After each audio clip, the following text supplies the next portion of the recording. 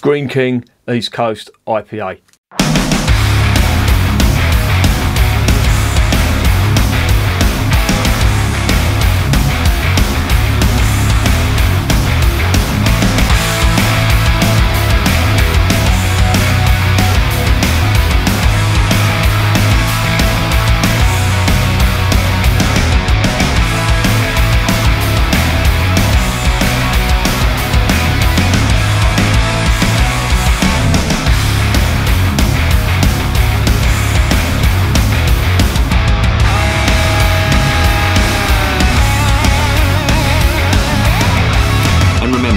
Life is too short to be drinking shitty beer.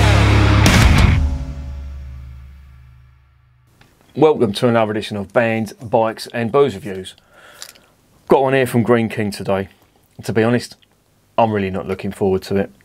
This is their East Coast IPA. And obviously the immediate fucking alarm bell with this is the clear bottle. I've tried to keep this out of the light right up until I've just started this review. Greene King don't really do it for me. There's just so many of their beers that are very, very average. The only one that I do like is the Abbott Reserve, which is a slightly stronger, dark, strong ale, if you like. It's not really an old ale. Well, is it? I'd sort of class it in between an ESB and an old ale. It's somewhere in between there. Some people don't like it. It's got quite big, strong alcohol backbone in it, but I quite liked it. But everything else that they've done, the Abbott IPA, Greene King IPA, the Old Bob, Old Speckled Hen. Old Speckled Hen wasn't too bad actually. I've got a bottle of Old Crafty Hen in the fridge. I'm going to revisit that as well. But I'm really trying to like Greene King, and they're really not doing it for me at all. And they've got this fucking thing here, East Coast IPA. Now immediately this looks nothing like an East Coast IPA. It's quite clear. It's just come out of the fridge, so it's clear. Now East Coast IPAs aren't clear. They're very, very hazy, very big on the citrus and sweet fruit, and I quite like them actually. Out of the two American styles of IPA, I much prefer the East Coast IPAs to the West Coast. But this, it doesn't even look like an East Coast. And that's, again, is ringing alarm bells with me. And of course, you know, I'm not going to go into rant mode over the clear bottle. They can just fuck off, because they always put all their beers virtually are in clear bottles. I don't know why they do it. I don't care really. I'm fucking past caring with brewers who do that. You know, you can't educate concrete.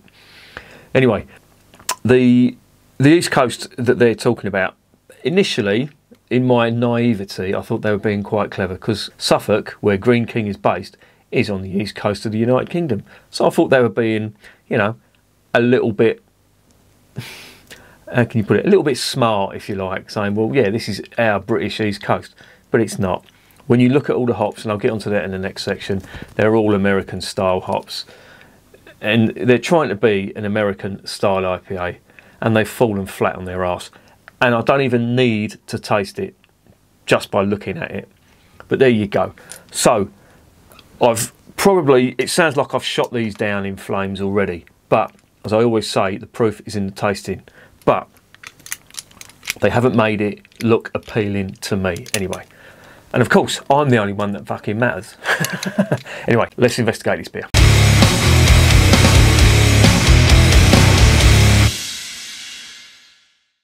Right, it's in a clear bottle. Oh, fuck's sake. It's 4%. It's 500ml. What does it say? This is a 4%. This 4% beer fuses the punchy citrus aroma of American hops with the easy drinking refreshment of classic British pale ales. Right, okay, so why call it an East Coast IPA then? Why don't you just call it something else? Call it a fucking Suffolk IPA or something like that, I don't know. Aroma, fresh tropical hoppy, taste crisp and bold with an easy drinking body. American hops and East of England brewing. Yeah, Westgate Brewery, 1799. They do this. They've got the names of all these different breweries that they've taken over. And I don't know whether that's a good thing or not. They're trying to keep it traditional, I know, but it's all brewed in the same place. So there is no real diversity when it comes to yeast strains especially. I get a certain taste of all the Greene King beers. The yeast is very similar. And yeah, just to go back to what I was talking about, the hops. It's got Amarillo, Centennial, Citra hops deliver citrus, fruits, tropical, floral and spicy notes. Pale malt gives gives a clean, easy drinking body. Yeah, pale malt is your base malt. That's used in lagers and it's used in pale ales and British IPAs, etc., etc. The Amarillo is the boil hop, and that's presumably they put the bitterness in there. They've got some citrus coming out of that because they've added that as a late hop as well. So they've used Amarillo for bittering. There's better hops to use for bittering in my experience, but that's what they've done.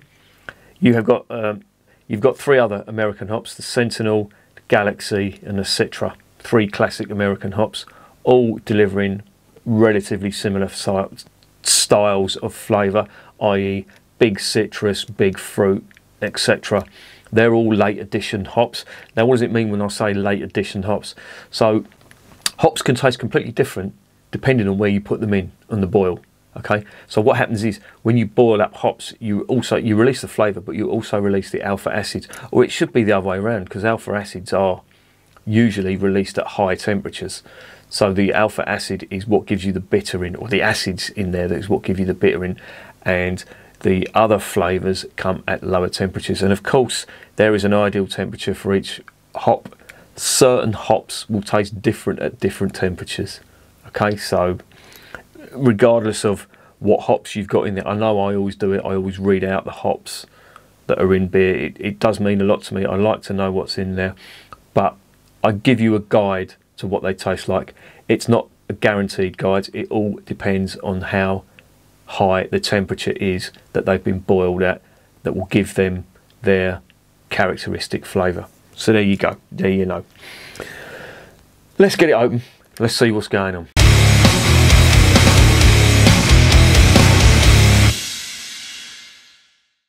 Now, I really have bashed this, and if it's half decent, I will let you know, because I hate to write beer off and then, well, I wouldn't do it if I wrote beer off thinking I know it all and then the beer actually tastes great.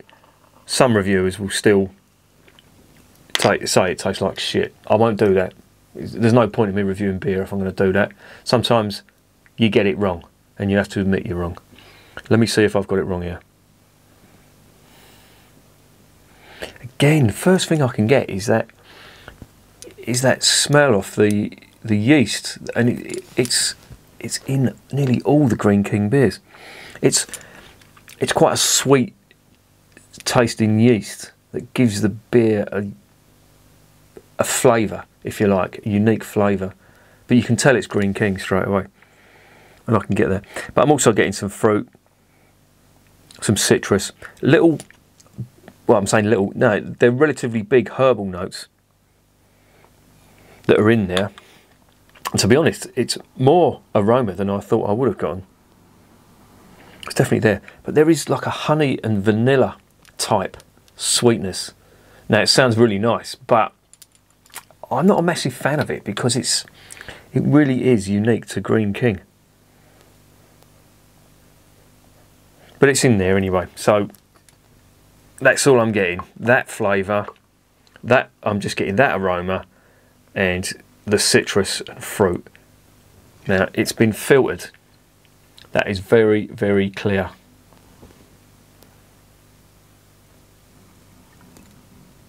Yeah, there's no sediment in there. It's not skunky, so I have managed to keep it out of the light.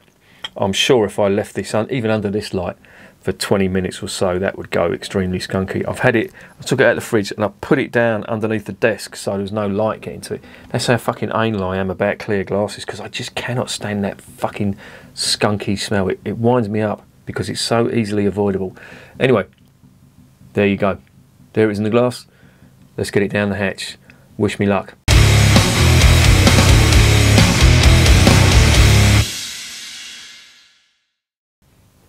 Cheers.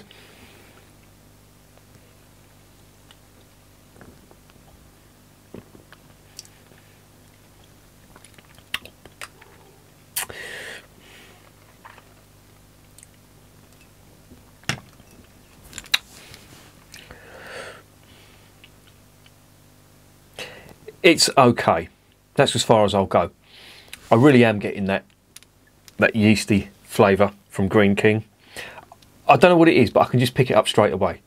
Other people may not be able to pick it up, but when you've drunk quite a few of their beers, you'll get that flavour. It was the same flavour that was in. It was the same flavour that was in the Old Speckled Hen, same flavour that was in the Old Bob, which is brewed by Greene King, and the other stuff. I've reviewed some of the Scottish stuff. Is it 80 shilling or 8 shilling or something like that, which is another brewery acquisition from Scotland that they've taken over, and it had that taste in it as well. So they must be using very, very similar strains of yeast in all of these beers, but that's there anyway.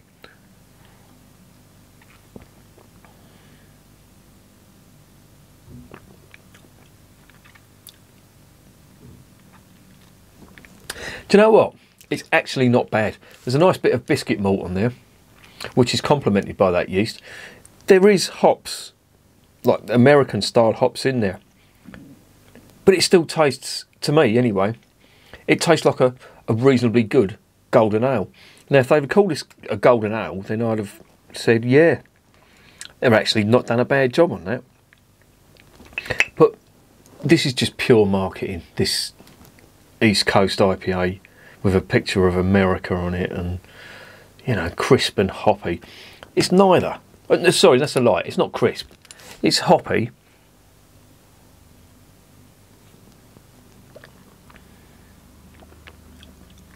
But as I say, it is very easy drinking, and it's not bad. It's actually surprised me.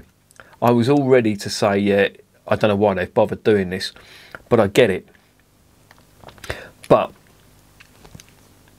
to me, it tastes like a golden ale, or even like a full-bodied pale ale, British pale ale, with a little subtle American twist on it. But it actually does work. You know, take away this bottle, and if somebody just handed that to me, I would say that is a reasonably good British golden ale. It's got nice biscuit malt on it that I'm getting. There is fruit on there too. Nice delicate fruit. I wouldn't say it's big and bold like the real New England IPAs or the real East Coast IPAs are. This is I don't know, it's like it's more British in its character than it is American, even though it's using American hops, if you like. But that makes for a very drinkable beer, and it isn't too bad.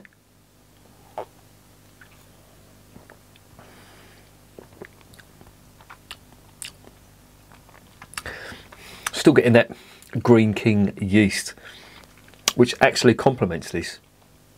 That is not bad actually from Greene King, I have to say.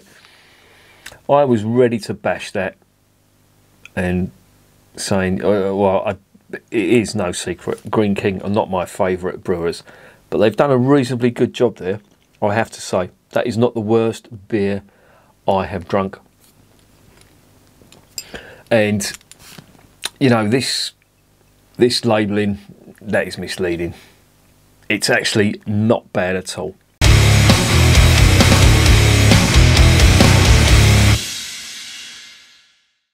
So what's the verdict on Greene King East Coast IPA? Well, it's not an East Coast IPA in the American sense of the word. If they'd just took off that shape of America there, dropped the whole fucking American thing on this, you know, trying to bring in some competition to the craft beer market, and just labelled it as if they called it an American twist or something like that, I would have got it. But East Coast IPA, it is not an East Coast IPA.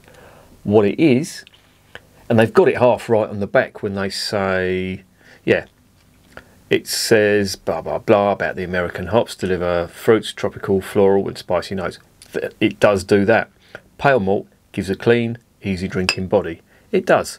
And on the back of here it says, this 4% beer fuses the punchy citrus aroma of American hops with the easy drinking refreshment of a classic British pale ale. And it does. It's like a pale ale or a golden ale, and not a bad one either. And of course, 4%. East Coast IPAs, American, true East Coast IPAs, are up in the 7% ABV. They're not 4% like this. So again, I think they've just brewed a pale ale and then just decided to jump on the American bandwagon. Just in case you wanted to see the cap, it's typical Greene King cap. But it ain't bad. I will say that. It's certainly drinkable. I'm going to forget they've even called it an IPA. I'm going to pretend it's a British pale ale, and I'm going to drink the rest of that and enjoy it. And I'm going to give it a 7 out of 10. And I'll tell you why. The 3 marks are going to come off for the clear bottle. There's marks that are going to come off for the clear bottle. That just winds me up. So there's marks taken off for that. There's marks that are going to be taken off for all this American fucking nonsense they've put on there. Okay? That's why I've taken that off, them marks off. But now we've forgotten about that. The beer is not bad. It's one of the better efforts from Greene King. It's certainly drinkable. If you can manage to keep it out the light, this is a really nice session ale. Very easy drinking. I could sink quite a few of them. Nice biscuit malt on the finish. Got the Greene King yeast. Whether you like that or not, it's up to you. But all in all, not bad. So I'm going to give it a 7 out of 10. Probably being a little touch generous on there, but that's what I think it's worth. And would I recommend it? If you can get it in a box, yes. If you see it on a shelf, avoid, because it's going to stink. And remember, beer is working class champagne.